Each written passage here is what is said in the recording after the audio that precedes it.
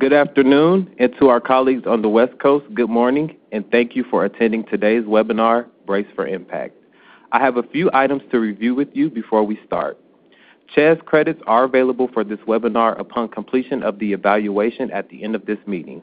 Your feedback will help us provide targeted, high-quality webinars and trainings to you. Please follow the instructions here and at the end of the meeting in order to receive your credits.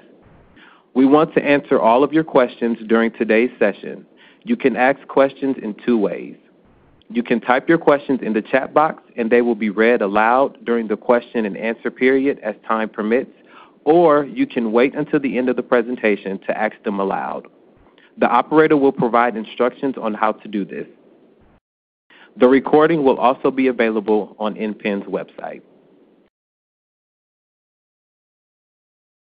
Now I'd like to introduce today's speaker, Kay Smith. After more than 40 years' experience as an instructor, publisher, technical writer-editor, and other positions, Kay Smith is currently the Senior Technical Writer-Editor in CDC's National Center for HIV/AIDS, Viral Hepatitis, STD, and TB Prevention's, or NCHHSTP's Office of the Associate Director for Science. After many years working with the Air Force and the Indian Health Service, she came to CDC in 1997. Kay first served in NCHHSTP's Division of HIV/AIDS Prevention as a training specialist until becoming Deputy Branch Chief and Team Lead of the MMWR serial publications. In 2005, she joined the newly created Office of Workforce and Career Development as the Lead Health Communications Specialist until early 2015 when she rejoined NCHHSTP. Kay, I'll turn the meeting over to you. Good afternoon and good morning, everyone. Thank you for attending today. I've used Brace for Impact as the title of my presentation today because it's been called a perfect sentence. It contains no adjectives, adverbs, or prepositional phrases. It's an active voice, and it cannot be phrased any clearer. In fact, it can be easily understood by a second grader. Most importantly, though, it's actionable. These were the words of Captain Chesley Sully Sullenberger, Cactus Flight 1549, on January 15, 2009, at about 3:30 p.m., less than 5 minutes after takeoff from New York's LaGuardia Airport, during which the aircraft struck a large flock of Canada geese, disabling both engines. As soon as Captain Sully announced to the passengers and cabin crew, "This is your captain, brace for impact," the flight attendants immediately began shouting in unison to the passengers, "Heads down, stay down. Heads down, stay down." Those were the only words the passengers heard just before Captain Sully landed the plane on the Hudson River in New Jersey. Captain Sully's simple, direct words, plus his flying ability, of course, and the actions of the flight crew saved 155 lives that day. Everyone survived the miracle on the Hudson.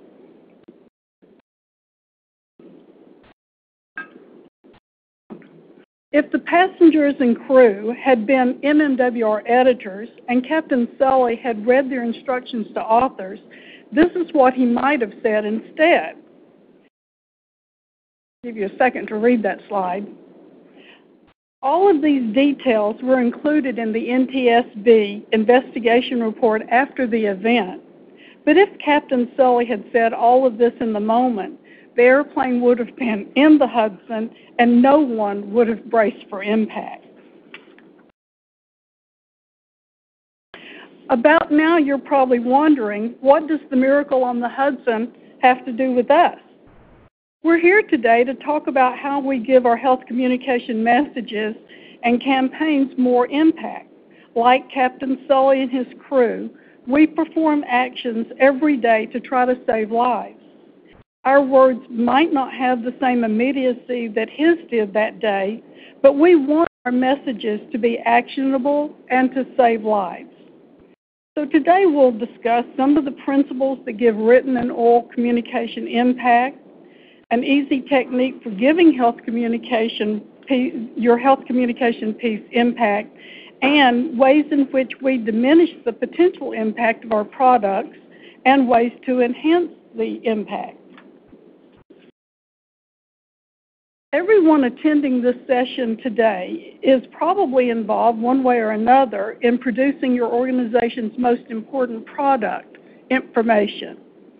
All of us are either in the business of generating information, or we're in the business of making that information clearer and more meaningful to the audience, or in distributing that information to those who need it. The recipients of the information, our customers, are either our colleagues or someone outside our organization, whether that person is a public health professional or a member of the public. However, even the most important information will not have any impact if we cannot get the intended audience to read it, understand it, and act on it. So how can we accomplish that better than we already do? One of the most common ways we reach our audience is through the hundreds of journal articles and MMWRs we publish each year.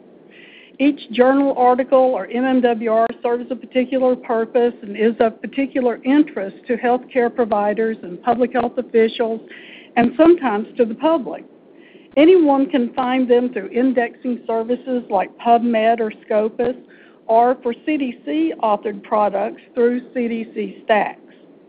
We hope these papers produce some kind of action by readers, if only prompting additional studies to answer a specific health-related question.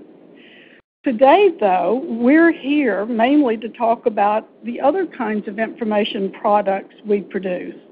How can we engage readers who find those products through a search engine or by going directly to a web page? And how can we increase the chances that readers will act on the information we provide? That is, how do we ensure that our products will have impact?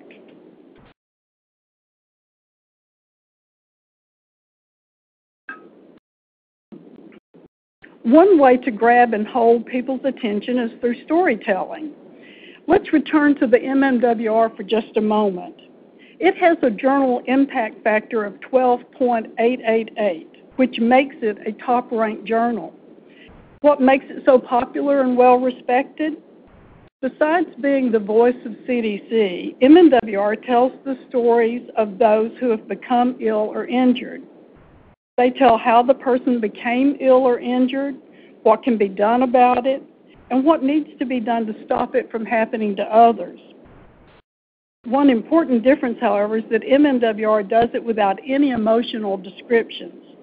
They're strictly clinical in their storytelling because they are primarily speaking to clinicians around the world. But we have a little bit more flexibility with our other information products.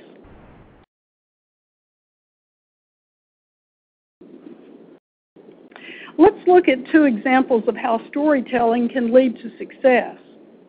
In her recent best-selling book, Doris Kearns Goodwin, White House historian, recounts how two of our greatest presidents, Abraham Lincoln and Theodore Roosevelt, achieved their goals in part because of their storytelling ability.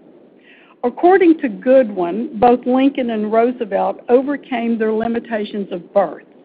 Lincoln's poverty and lack of a formal education, and Roosevelt's extremely poor health during childhood, to become great leaders because they were able to draw in and motivate any audience through their ability to tell stories and humorous anecdotes. Moving closer to home, here we have two excellent examples of health communication campaigns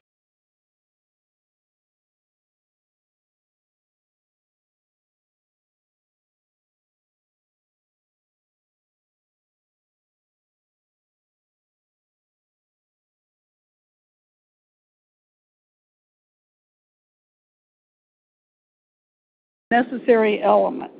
They are relatable. The people in the images and stories remind us of people we know. They're relevant. We frequently hear about the dangers of STDs, and although smoking has decreased substantially, people are still dying every day from smoking-related illnesses. They are emotional. The images and stories are intended to touch our emotions, and in the case of the former smokers, to be shocking. And they're engaging. Both campaigns pull us in, and we want to read more or to learn what happens to that person at the end of the message. Sometimes in the Tips from Former Smokers campaign, this principle applies. What do you think? Would this approach work for you, or do you prefer a more positive approach? Why does storytelling give a communication product more impact?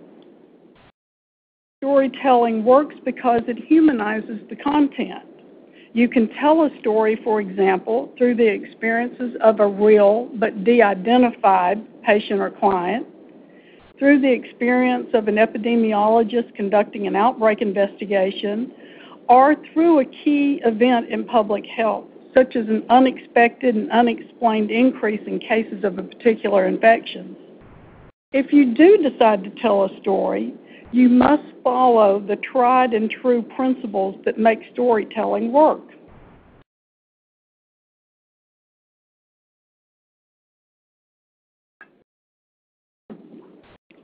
To hook the audience, storytelling must follow the same three-act structure that Hollywood screenplays follow. This structure is as old as storytelling itself. You probably remember the adventures described in the Odyssey by Homer from the 8th century BC. Each of those stories follows the same three-act structure, and each story is just as popular today. That's why Hollywood keeps using the same stories of Ulysses over and over. They just change the characters' names, the costumes, and the settings, but the plot lines are the same. Now think back for a moment to the Tips from Former Smokers campaign. In the first act, we're introduced to the person and given enough of a glimpse of his or her life before becoming ill to make that person relatable. In the second act, we learn about the health problem that was caused by smoking and the tribulations the problem caused. And finally, in the third act, we learn the outcome. All of this in a 20 to 30 second PSA.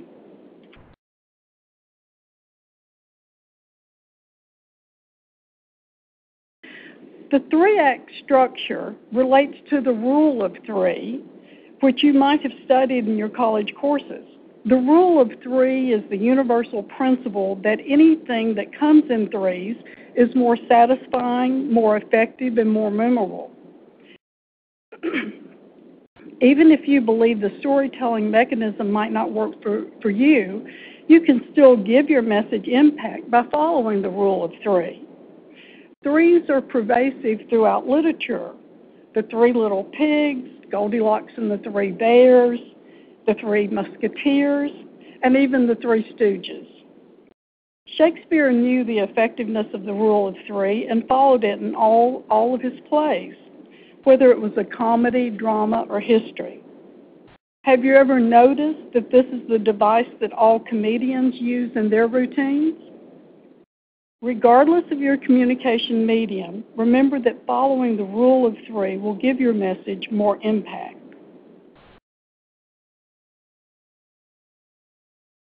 Turning back to storytelling now, to have impact, the story you tell must have suspense. Your character must have a serious problem to face, and the outcome must be in doubt.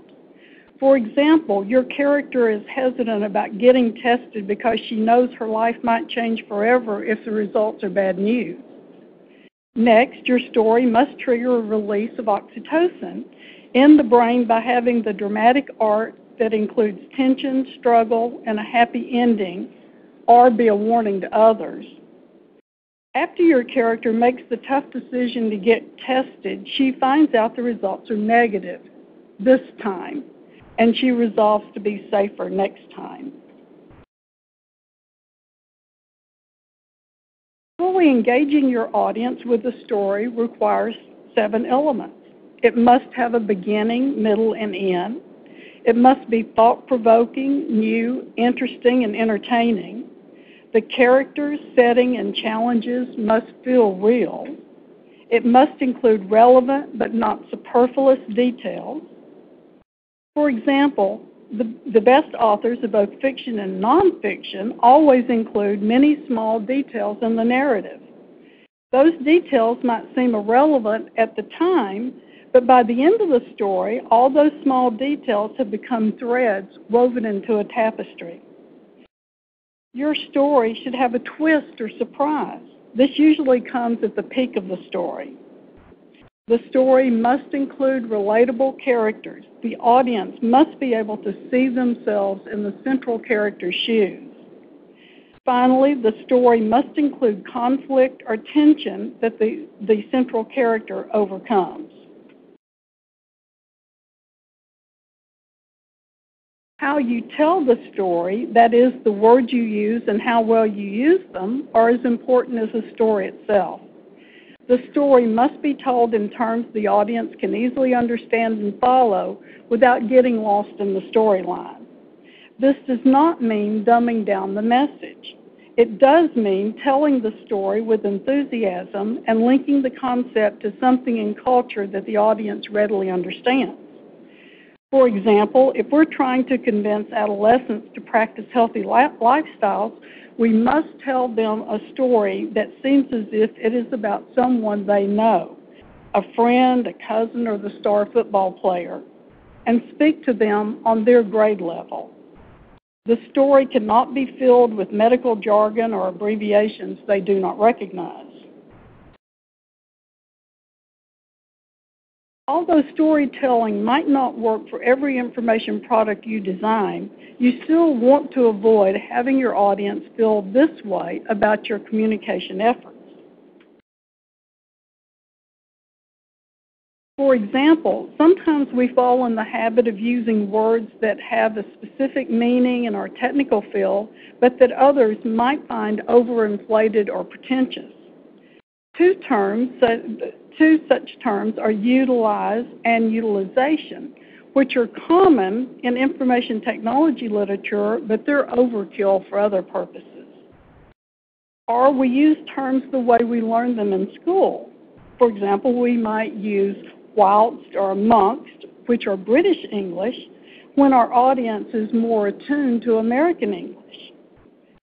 Some writers like to use a word that they think sounds more correct than another term. For example, they might like to say, should you have any questions, instead of simply saying, if you have any questions. But should and if are not synonyms. When we misuse words, we make readers or listeners have to work harder to understand our meaning, and our message loses its impact.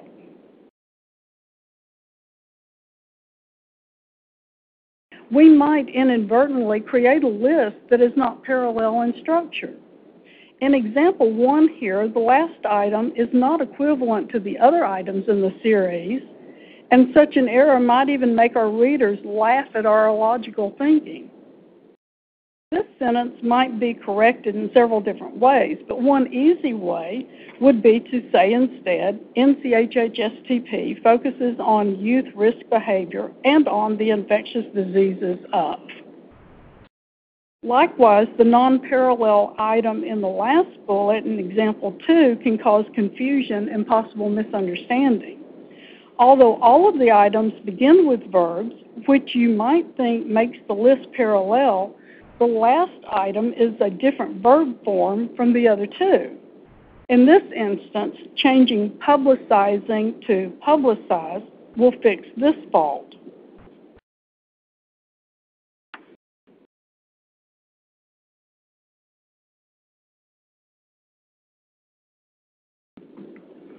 A much more serious impact killer is using pejorative language. We all know to avoid using sexist or gender-specific terms, such as only using the masculine form when both males and females are involved. And I'm sure you already know ways to avoid that kind of pejorative language. But without realizing it, you might be using other terms that have a pejorative connotation. For example, are you using subgroup or subpopulation when referring to selected subjects who are part of a larger group? If so, think about what you're saying to the people who identify with the members of those groups. You're telling them that they are beneath or subordinate to the overall group.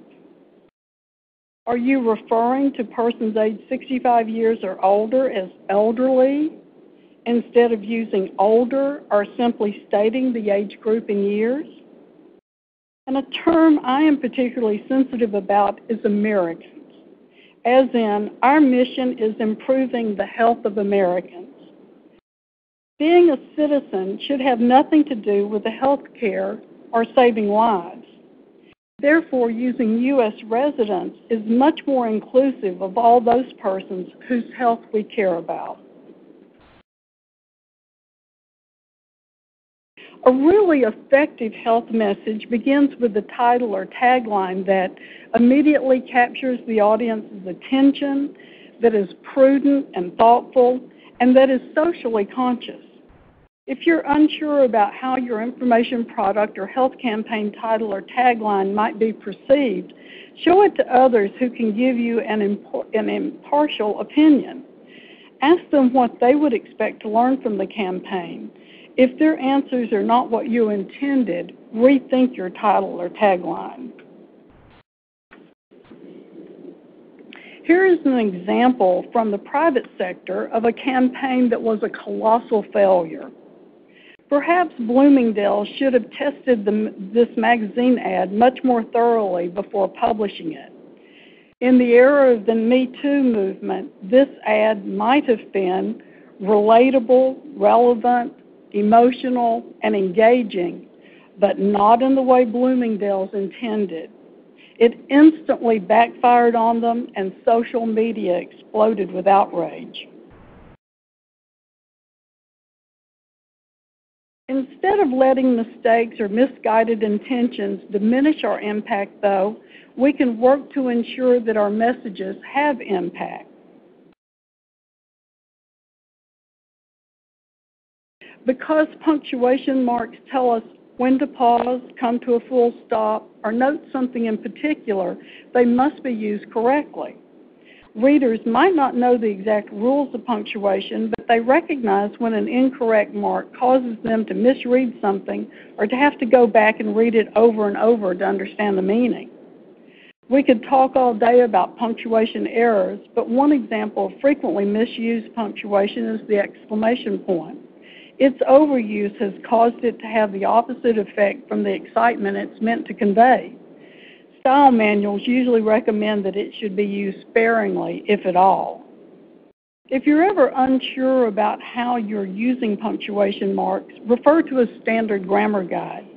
Even simple, quick guides can help you better understand and follow the rules. I'm also available if you ever have a punctuation problem that has you stumped. As a side note, misused capitalization can also cause your product to lose impact. Color conveys meanings, and those meanings can vary by culture. We do not have time today to go into all the nuances of different colors and their meanings, but I recommend that you do some research before deciding on the colors you want to use. At CDC, we have specific colors we're supposed to use for our branding purposes, and many in this group are already familiar with those. Those of you in other organizations might also have such restrictions on the colors you use, and you should adhere to those. To have impact, your information product must be free of errors. Editing and proofreading your own work is difficult, but the 3 techniques listed on the left side of this slide can help you. To edit and proofread effectively, perform 3 separate reviews in any order that suits you. For one review, focus only on the formatting. For example, is it consistent in type size, color, and style? And does it lead your audience through the content by using a progression of heading levels? For a second review, focus on the accuracy and consistency of terminology and numbers. Have you avoided using medical or media jargon, and have you double-checked the calculations? For a third review, focus on the grammar, punctuation, capitalization, and spelling. Check the subject-verb agreement, pronoun reference, dangling modifiers, and faulty parallelism. Whatever you do, do not depend on Microsoft's grammar checker. If you're uncertain about the rules, check a standard reference guide. After your proofreading, let your product rest for a few days or at least a week if you can. A fresh look will help you see aspects of the product you did not see before, and you will have thought of some new ideas while the product rested. Asking an impartial colleague to read your draft always helps too, because their fresh eyes can spot problem areas you simply cannot see any longer. You might want to do this both before clearance and again after final changes have been made. Even the best writers should edit their work again and again. With each edit, the goal should be to make it more concise each time. As a final thought, as you develop your next health message, I hope you will consider making it relatable, relevant, engaging, and maybe even a little emotional. In doing so, your audience just might say, "This information saved my life." I'm grateful to the authors of these two sources for much of the material I've shared with you today. Both of these books are relatable, relevant, emotional, and highly engaging. Thank you. I hope you find these ideas helpful in designing your own health messages and appraising messages from others.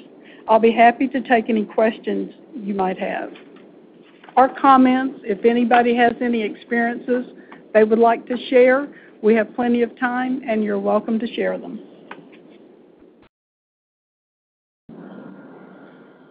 Aaron, if you can open up the lines for questions. Yes, sir. Ladies and gentlemen, if you'd like to ask a question over the phone, you may signal by pressing *1 on your telephone keypad. If you're using a speakerphone, please make sure your mute function is turned off to allow your signal to reach our equipment.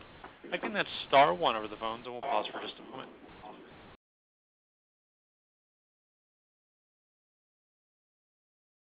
Hi, Kay. We have a question. If you could please flip back to the references. Okay.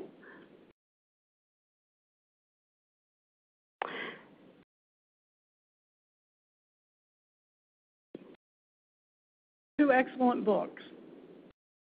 Thank you. They're both page turners, actually. Even for nonfiction books, they're page turners. They will be. Yeah, they will be provided, right?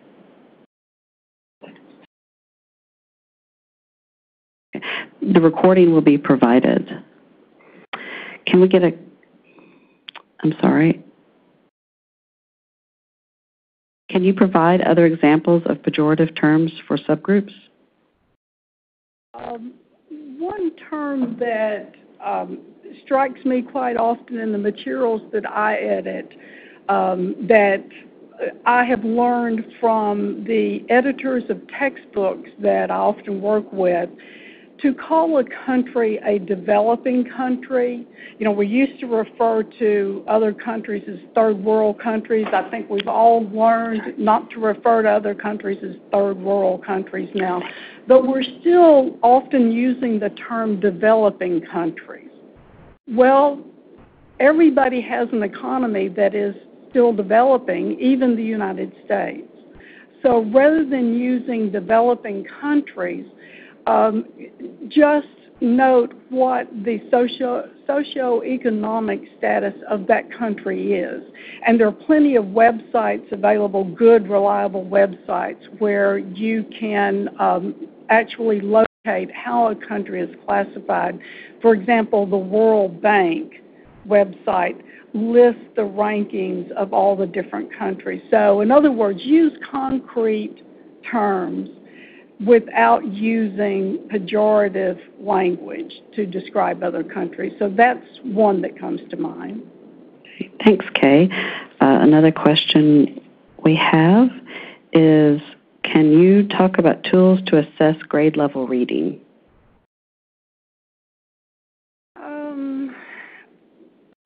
I use the very old FOG index. And if anyone would like to contact me, I'll be happy to send you the directions of doing a manual FOG index. I find that Word's analysis of the grade level is not reliable, especially for the kinds of literature that we deal with. So I just like to use the very old FOG index. It's a little labor intensive, but I've always found that it's much more reliable. Maybe some others have some favorite tools that they like. And I know that there's a world of them out there, and maybe for your own particular purpose, you just have to test a few of them and see what you think about the results.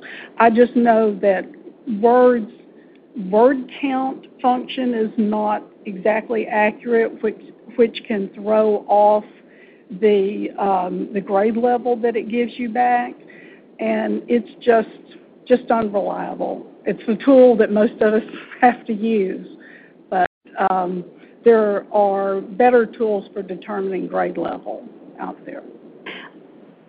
Thanks, Kay. Can you go 2 slides over to the CHES credit slide? Mm-hmm.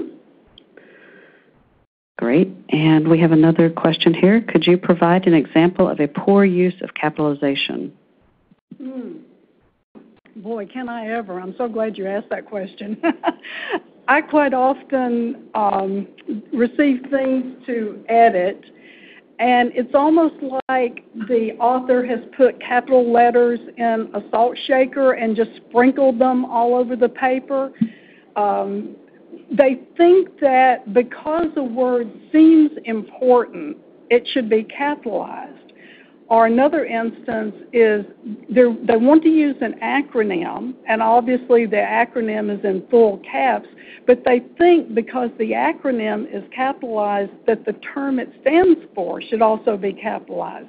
But that's not the case.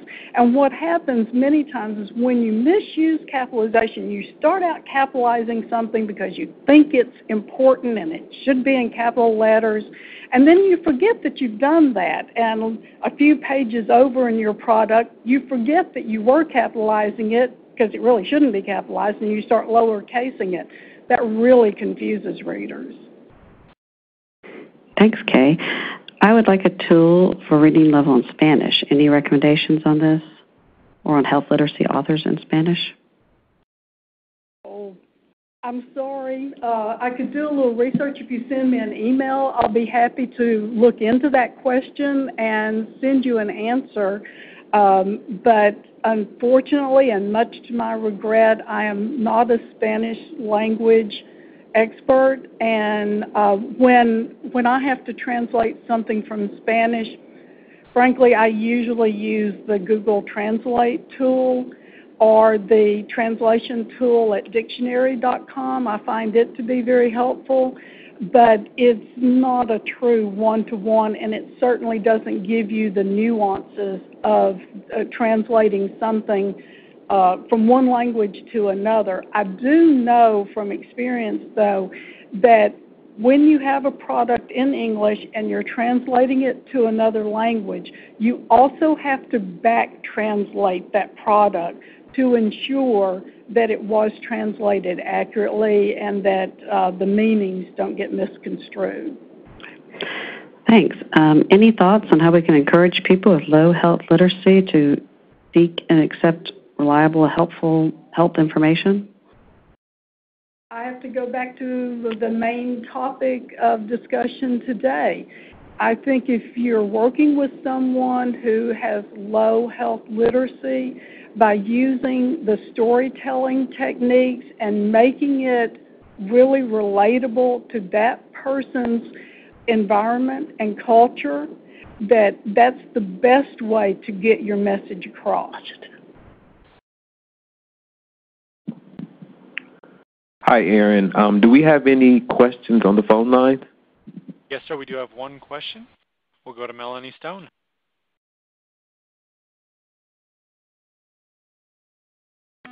Hello?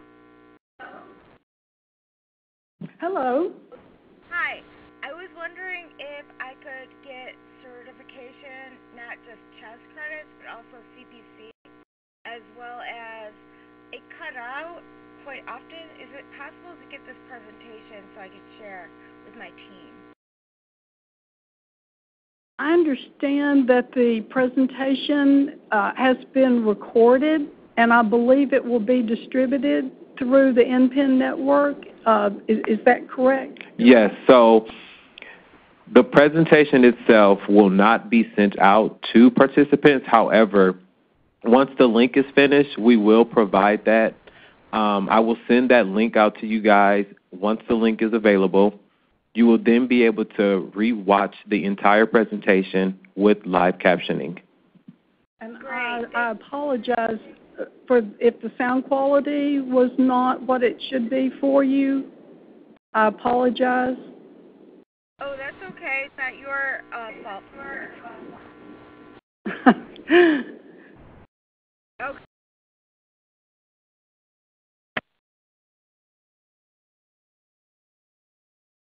I think we have some more questions. Aaron, do we have any other questions on the phone lines? No further phone questions at this time.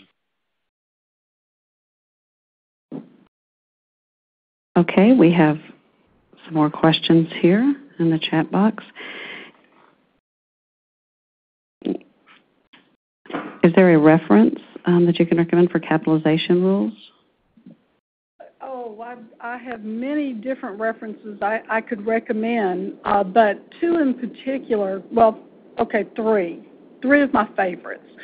First of all, the government publication manual, the GPO, the government printing manual, which is available online. That one contains all the rules for correct capitalization, and it includes many, many pages of examples. Another great reference for both capitalization, punctuation, style, word usage, all of that, my favorite book probably is Garner's Modern English Usage.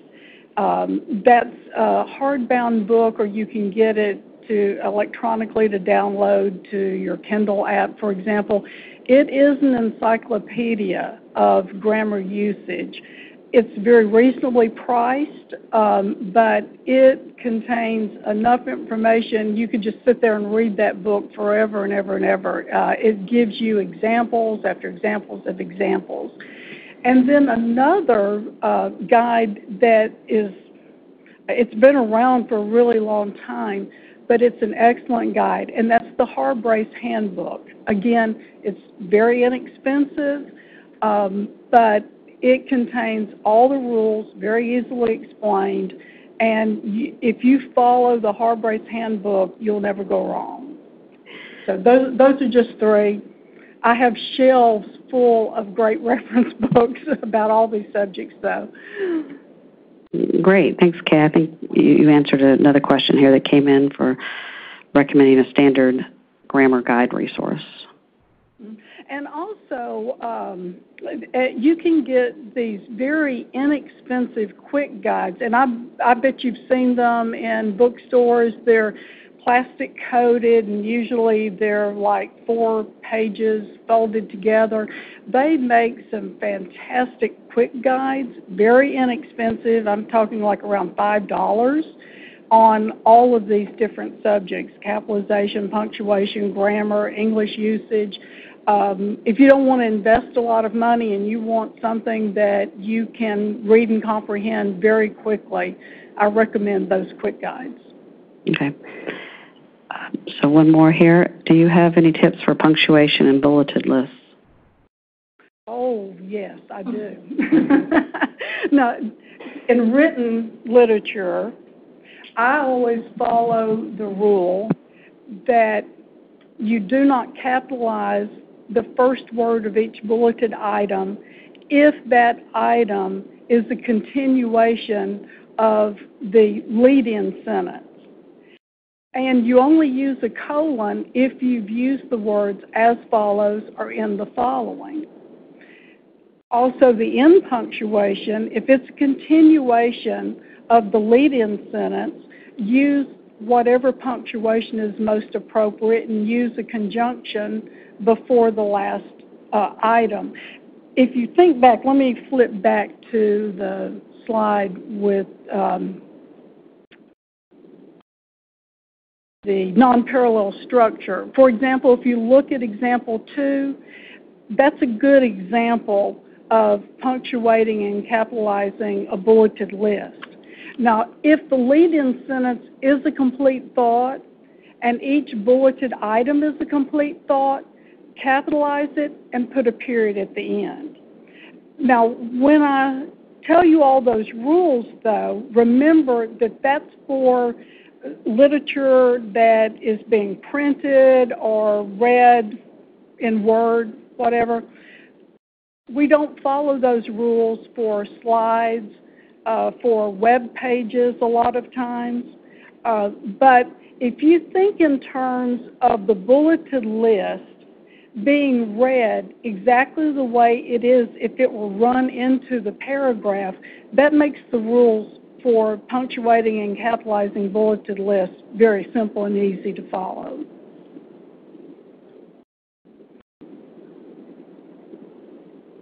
Thanks. One last here, I think. Could you comment on the use of white space in our guidelines for white space in educational resources? Well, you have to find a happy medium for white space. Too much white space makes something appear very gappy, makes it very hard to read. But you do want good wide margins, and you want nice line spaces between the content.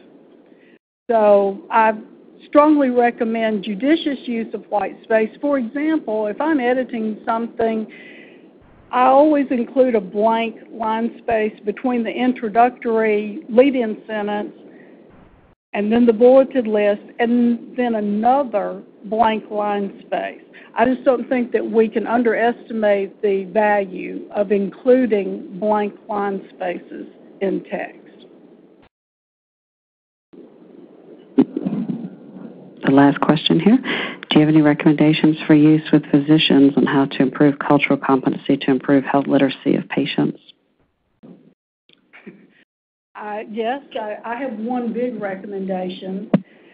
I have plenty of printed literature that the patient can take home with them, and make sure that no matter what the reading level of that patient is, make sure that that literature is written in simple, easy to understand language. When a patient is in a physician's office, I don't care what the problem is, the patient is nervous. They get home, they can't remember exactly what it was the physician said. The physician told them the name of the disease that they have, that goes in one ear and out the other. They can't remember, and so many of infections sound the same. So there's no substitute for having simple, easy to understand printed literature that someone can take home with them.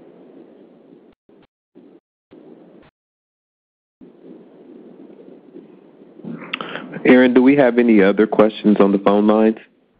Currently no questions in queue, sir.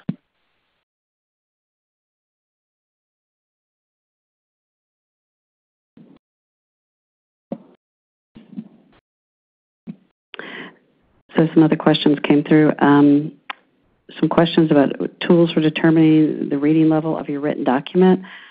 At CDC, we use Visible Thread, and you can have a 30-day trial subscription on that. Who makes that software? I'm not familiar with that one. I'm not sure. But it's what we use here to scan our web documents. Oh, very good. Mm-hmm. Visible Thread. I'd like to check that out. Sure. And what about the use of infographics? How do the concepts, if at all, apply? That's an interesting question, very interesting question. And as a matter of fact, I listened to an interview with an expert on National Public Radio just the other day about this. The world is moving more and more toward infographics, but your infographics have to be simple and easy to comprehend at a glance. They cannot be too complicated. They have to be very well designed. Rather than having one infographic with all the data crammed into it, for example, it helps readers if you break that down into separate graphics, very simple, easy to comprehend graphics.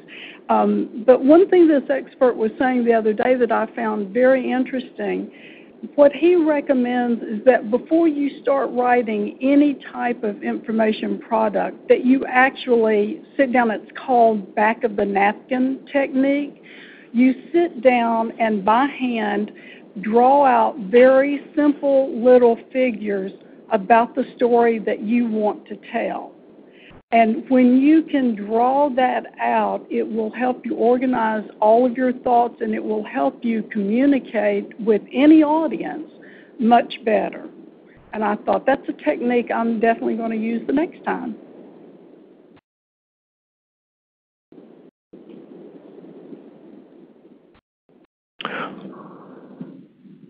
All right, Aaron, we'll go back to the phone line to see if there are any other questions in queue.